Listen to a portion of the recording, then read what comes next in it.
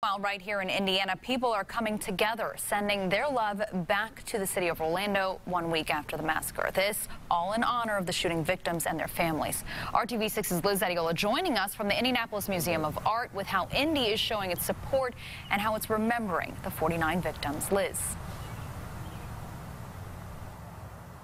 Well, Melissa, they are sending their love in the form of art and expression in ways that are big and also ways that are small. We are here by the Robert Indiana sculpture here at the Indianapolis Museum of Art, and just check out how local residents came out and lit this sidewalk up full of rainbow colors. It's just one of the many messages and drawings created this afternoon at the Send Love to Orlando picnic.